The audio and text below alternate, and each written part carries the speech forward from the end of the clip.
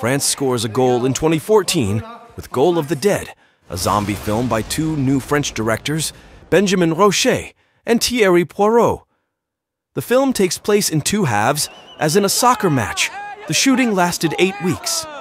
The film is inspired by the 2004 movie Shaun of the Dead, which combined comedy and horror, and is also influenced by the classic French soccer film Mort l'arbitre by Jean Pierre Mocky, where a soccer match turns into a real manhunt. In Goal of the Dead, there is a lot of violence and blood, mixing soccer with zombie holocaust and a good amount of action. Who can ask for more? And this B-movie product has no other intention than to be just that, a B-movie, and that's what we like.